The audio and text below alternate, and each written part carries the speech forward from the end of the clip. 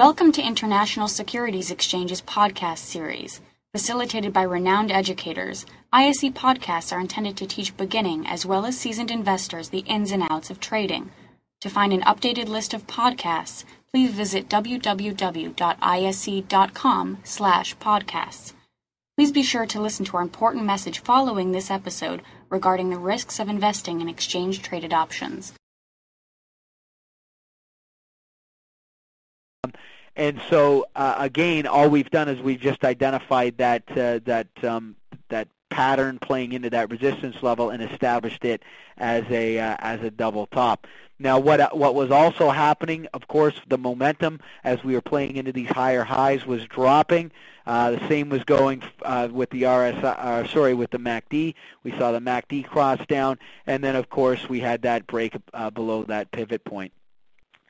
Continuation patterns are a little bit of a different story. What we see is a pause in a prevailing trend. It takes a lot less time to form than a reversal pattern. It pauses on lighter volume, and this is something that we've been seeing in the bigger picture markets when we look at the S&P, and again, something to be cautious of and lends credibility to the probability of a break towards lower lows.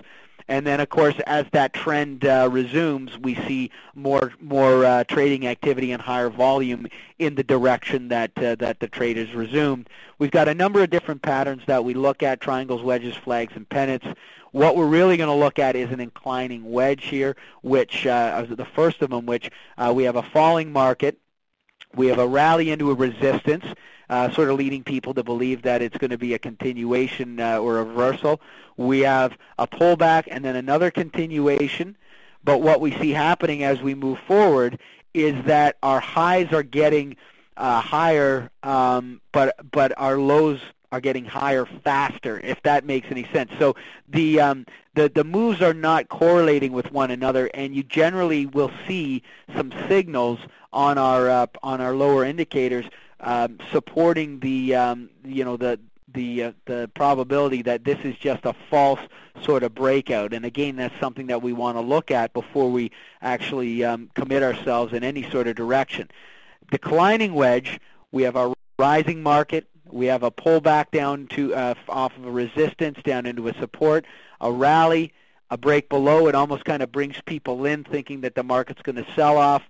We create that wedge-like pattern, and then the price breaks out. We have increasing volume, and that's generally supported by a continuation of momentum. So let's look at the CDD once again, guys, before we wrap up, and just sort of show you how we're putting this all together from a pattern identification perspective.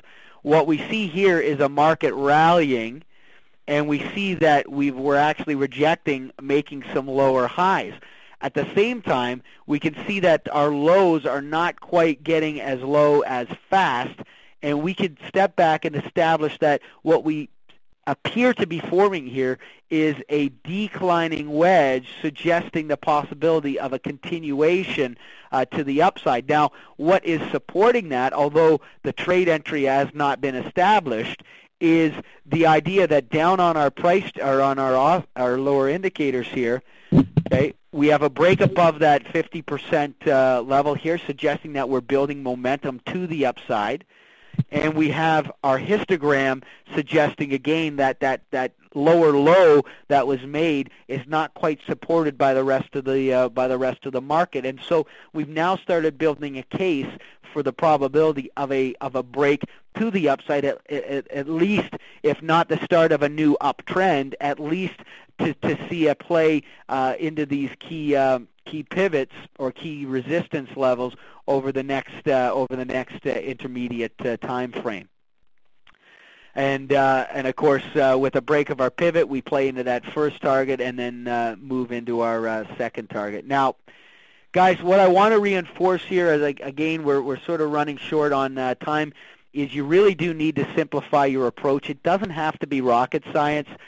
You really do want to make sure that you're more or less creating a checklist, in the sense that every time you step up to the plate in terms of analyzing a price chart, whether it's your ISEFX options, pair values, or any other equity or ETF or index, you want to establish a checklist for yourself. Create a directional bias, and it doesn't matter whether it's based on your pattern identification, MACD crossover, break above the 50% line on the RSI. Doesn't matter. The bottom line is what you really do want to establish is a directional bias, and from there you can start building a case, and that might be establishing that pattern. It might be looking at your lower indicators, but you do not have to start in one specific area. There's no set process. You're going to start somewhere, and you're going to build that case, and you're going to look at everything so that ultimately in the end what you're left with is the price action signaling your entry. So although all these things are in place, pattern identification, MACD, RSI, everything supporting a move to the upside, that price action has to commit to that higher level, that break above the pivot, in order for us and for you to be confident that a continuation to that next target level is a high probability. Always remembering, guys, that, again, the market's the great humiliator. Never take anything at gospel. Recognize that you should always be protecting yourself to the downside should the market go against you. So try not to overcomplicate things when you're looking at these price charts. Try not to see what's there, even if you have what's not there, even if you have a bigger picture outlook. The one thing that you can take away from, if not a lot of things from our market outlooks that we do with the ISC every week, is that although we may have a bigger picture thesis on the U.S. dollar, for example, we're always being open-minded and just letting the price chart tell the story. And that's why we say, although bigger picture we may think upside, this week look for a pullback, or this week look for the probability of a continuation. Those of you that are long, a break below here means it's time to rethink your approach. The fact is, you always have a plan in place to in case you're wrong. And don't rush into the trade. Get used to looking at these price charts, or these pair value charts. Again, they're available through most of your major brokers. There's a slide at the end here that where we'll reference where you can find them if you don't have access to a broker. But the fact is, spend some time watching these charts and establishing these key support and resistance levels, and try to create a mechanical approach so that your trading really becomes not so much emotional, but more reactional to what the price chart is telling you. And just practice. Get in there. Spend some time looking at these charts. Use there's a lot of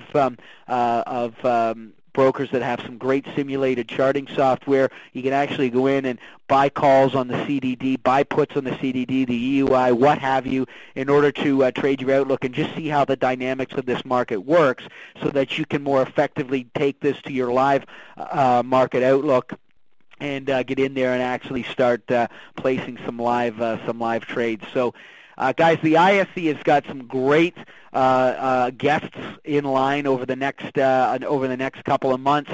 You can see here just a quick snapshot of some of the fantastic guests that they have on board with Array. Steve is going to sort of, I know they send emails out to everybody on a regular basis, but keep in mind that on a weekly basis, I mean, these are some of the topics that Steve discusses with various guests. And so if you want to learn more, I know my name pops up there on occasion, which I'm always happy to be part of. But there's a lot of different ideas and outlooks that cross the wire on a regular basis. So it's a great way for you to kind of feel this market out and establish your own sort of approach based on professional, the different professional opinions. Thank you for listening to our podcast. To find more podcasts on options, stocks, alternative markets, and market data, please visit www.isc.com/podcasts.